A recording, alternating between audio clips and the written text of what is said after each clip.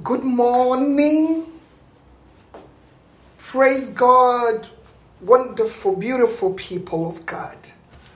As I say, it's better late than never. Hallelujah. So we're not late. We are in God's timing. And this beautiful morning is the day of the Lord.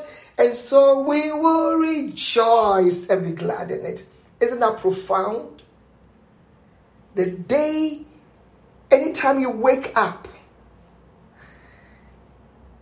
it is enthusiastic. It is an opportunity for us to rejoice and be glad in that day. Why? Because God has so much for us in the day. The fact that we are alive is enough for us to know that God is good. Hallelujah. This is a final series on rejoicing. And so even our introduction tells us, encourages us to rejoice because God has given us a new day. The expectations in the day is enough. The plans that God has in the day is enough for us to rejoice. Let me tell you a secret.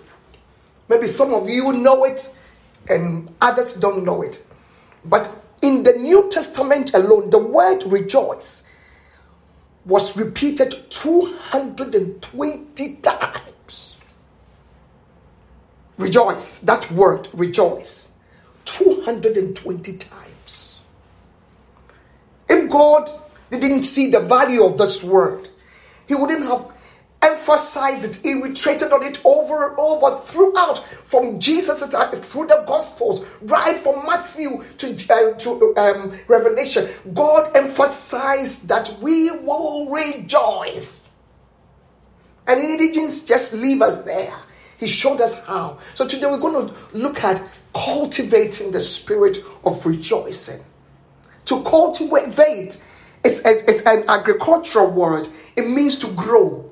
It means to make things, to plant a seed, water it, prune it, and make it happen. So we're going to see how God wants us to make the spirit of rejoicing happen. And in the New Testament, it was repeated 146 times. So when you put the whole Bible together, 346 times. This is marvelous. It means that in every day there is a command for you and I to rejoice, regardless of what we see, regardless of what the enemy is doing around us. God says we should rejoice.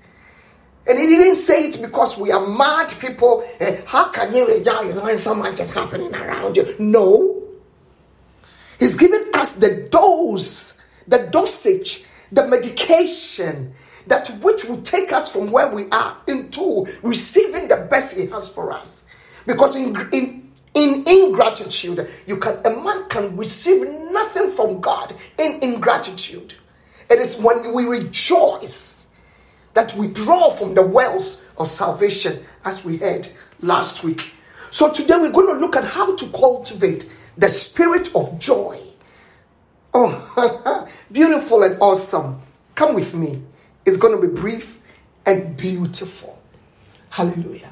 The first thing we're going to learn today, as we read Philippians chapter 4, verses 47, you need a very, very famous scripture. He says, rejoice in the Lord always. And again, I say rejoice. That rejoice, that word is a verb, but it's a commanding verb. Rejoice. It means that nobody will say to you rejoice if you're already happy and celebrating and happy and you're full of life. It is when you sit miserable that somebody tells you rejoice. It means God is telling us that the misery is not going to wash. The command is rise up and rejoice. Hallelujah.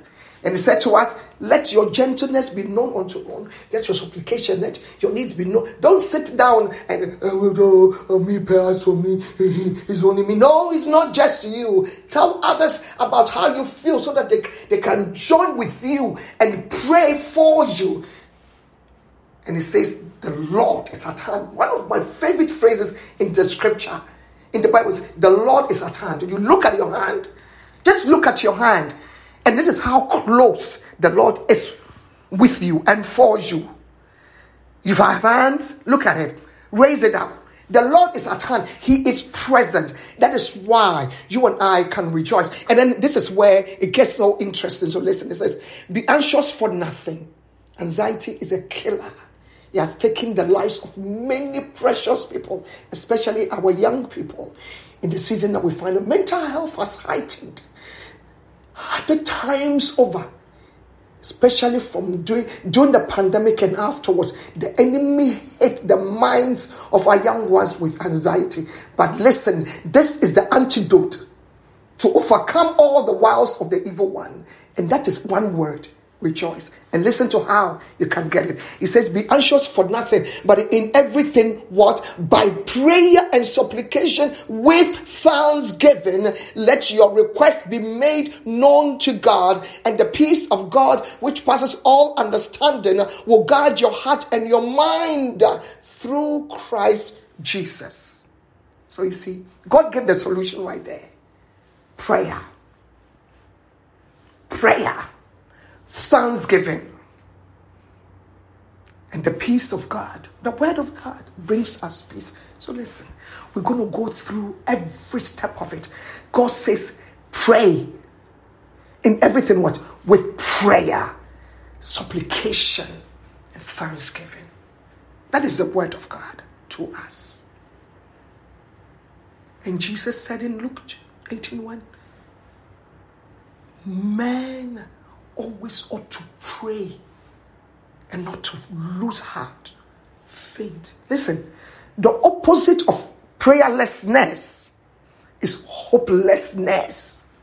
And when you feel hopeless, you can't rejoice.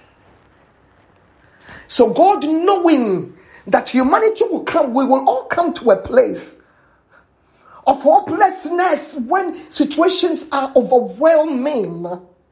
He says, rejoice. Pray. He says, pray, man, always. Always means always. I didn't write. I didn't write English language, but I know that I have a little understanding in that language. And it says, pray. Always. Always is always. Every given time. Every situation. You are eating, you are bathing, you are walking up and down, you are praying. Always ought to pray, because there is a tendency for faint. There is a tendency for losing heart. The solution is prayer. When the enemy hits hard, when the enemy comes hard against you, that is when you pray the more, because that is your dosage. And that is how you penetrate into the well of joy. Prayer takes you there. Prayer takes you into that. Because immediately you begin to pray, the weight of that issue begins to shift. Because then you've just done what? Cast that burden, that problem, that child's issues, that marital issues, that financial issue, that jobless issue. Any situation that the enemy is confronting you with, the solution is rejoicing, and cultivating this joy is in prayer. Hallelujah. The first thing, pray, and pray. Listen, you're not crazy when you pray. Because when you pray, you are saying to God, I cannot do this on my own. So I rely on you. Prayer is just simply relying on the ability of God to change the situation. When you pray, that is what you are telling God. I can't handle it. I cast it. I throw it to you. I throw it. Because I know you care. That is what prayer is saying. So those who pray more are saying to God, Lord, the situation is bad, and so I will pray more. I will cast it more. I rely on you more. I trust in you more. Prayer does that. It shows God that your ultimate reliance on him and his ability to change that situation. Hallelujah. I'm excited. I can feel the presence of God as I encourage somebody, because I know somebody is in a place where the enemy is saying, this is hopeless. Oh, this is too bad. This nothing can be done. God says, pray. pray. Don't be anxious. Just pray. Just pray. So that you don't faint. And one of the solutions that the psalmist, the sweet psalmist, a wonderful psalmist says to us, one of the ways that we can also cultivate the spirit of joy is the word of God. It says, thy word is a lamp unto my feet and a light unto my path. Psalm 119 verse 105. We know this. We sang it. But you see, what the word of God does in a negative situation is that it gives you direction and instruction. It opens up the agenda of God for you. That is what this says. It's a light unto my feet. So when you put a light to your feet, it knows where you are stepping. You are walking circumspectly, not as a fool, but somebody who knows where to plant your feet. That is it. And the light to your path, it means your path is shining. The word of God brings illumination to your path, the decision you have to make, and the way you have to take. Hey, that's the word. The word. So when you are in crisis, you bury your head, your beautiful, amazing head into the scripture. You find it. What has God said about my situation in scripture? Which you're using your concordances. You're using every engine, every instrument that you have. Look for what is directly relating to that situation and latch on it. Latch on it. Hold this already. God, this is your word. This is your ultimate. And your word, where the word of the king is, the Bible says there is dunamis, there is power. Power explodes out of the word of God because the word of God is God himself. And so when you begin to speak the word, when you begin to say back his word to him, he watches over that word to perform it. Hallelujah. Just feel it. I feel God. I feel God. I feel God. I feel God in this room. I feel God. I feel God. Hallelujah. I feel God. I feel God. I feel God. Thank you, Jesus. And the final thing that scripture tells us is thanksgiving. Thanksgiving. You know, so how can I thank God when anything seems so bad? Oh, yes. You think you're the only one that has experienced that, the worst kind of what you think the enemy is saying. It has never happened to anybody. It has. There is a man in scripture. Maybe we can say that apart from, as for Christ, he laid down his life. When it comes to destruction, maybe the only one who will even try and come close is Paul. But this man was called Job. How many people have named their children Job? Because you and I know that. Calling the child no Job means that you are bringing trouble. Listen, there is no greater man of faith. I want to believe that there's no greater man of faith than Job, because that man in few minutes, apart from each other, seconds after second, first the enemy took the Bible says he was wealthy. He had thousands of camels, sheep, cattle, God. He had everything. And in one day, a wind came. They said fire from God. No, it was from the devil. Came and destroyed all that he had. Thousands and thousands. And then whilst one man escapes death, his household were destroyed. Listen, all his men, if you had 1,000 camels, you will have maybe 1,000 people or 500 people watching it. And you have thousands and tens of thousands of sheep and goat and all that. You have 500 or 1,000 more. Everybody was slaughtered. The enemy left one. And those ones were the ones to bring the report to Job as to what has happened to his assets and all the men that are in his household. And then when the enemy finished, he killed all his 10 children. He didn't spare one. Killed them, slaughtered. You're looking at this and you think that you can match Job's predicament. That man lost 10 children in a day, lost everything in the day. And he had to contend with his spouse. The Bible says, immediately Job heard this. In Job 1:20-21, the Bible says, Job arose.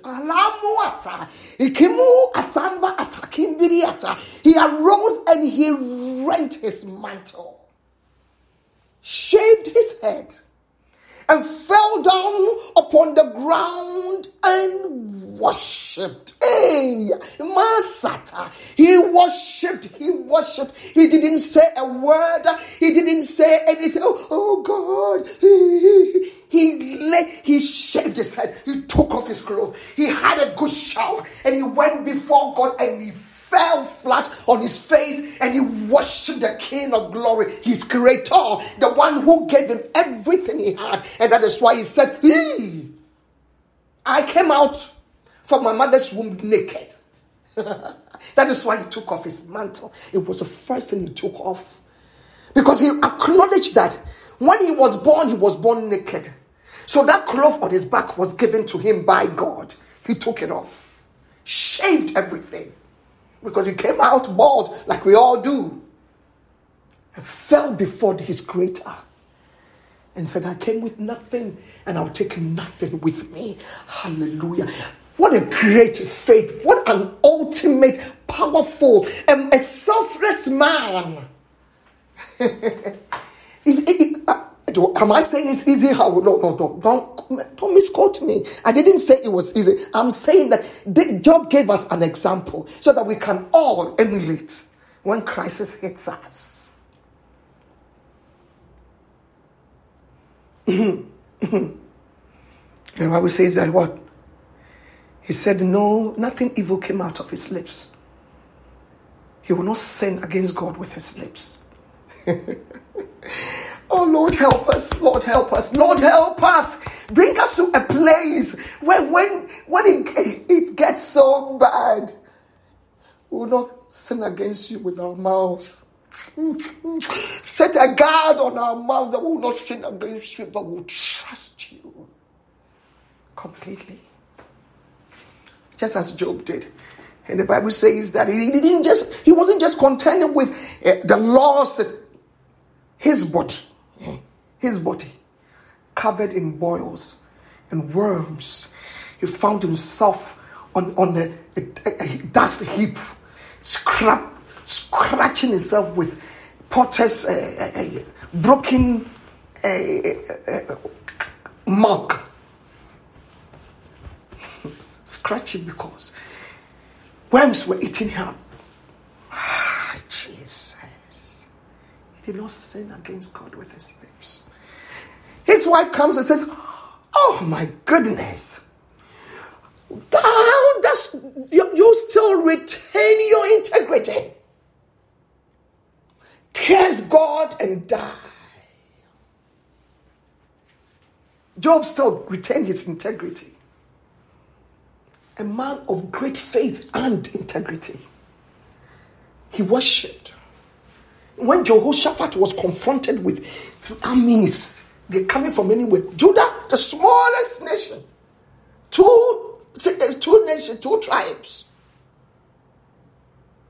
And nations had come together to fight. What did he do? He rent his scrolls, went before God. God said, hey, this battle is not yours, it's mine. And how were they able to fight it? How were they able to win the victory? After they prayed and God said, my God, he inquired of the Lord. God said, listen, in this battle, I want you to worship. I want you to worship. I want you to worship. The Bible says when he worshipped, one angel came and sorted out all those things. Everybody died. All they did was worship. I'm encouraging you.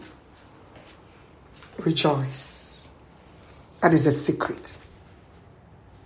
Pray, study the word, and worship.